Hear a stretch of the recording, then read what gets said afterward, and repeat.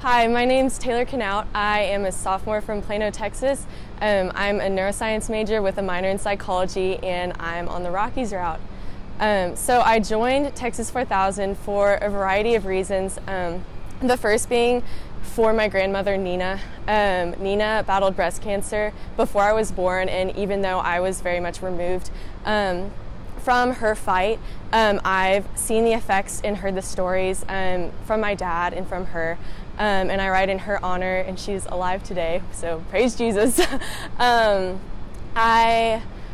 was also a student in a clinical rotation program in high school for 2 years, and I rotated through a bunch of different medical facilities and hospitals and got a lot of shadowing experience, and I spent a good portion of this time in oncology units, and I think that was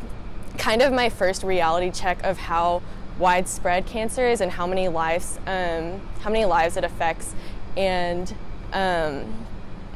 just that kind of ignited the first small fire for my passion for medicine in people, and knowing that I wanted to be a part of that in some form one day. I just think that cancer is something that affects the lives of millions and millions of people, and I think that no matter where we are in life, that's something that it's a cause worthy of the world's attention, and it's a cause worthy of our attention. And just being able to be part of this fight as a college student is just a huge honor and privilege, and I'm really thankful to be here in a place that's facilitating like my learning how to engage and how to be active in fights that are so much bigger than ourselves. Last year, my friend Landry used this phrase that I didn't know at the time, but it's collective effervescence, and that's something that's really stuck with me, and basically it means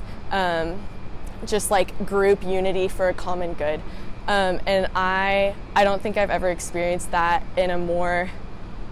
full, like to a more full extent than I have here in Texas 4000,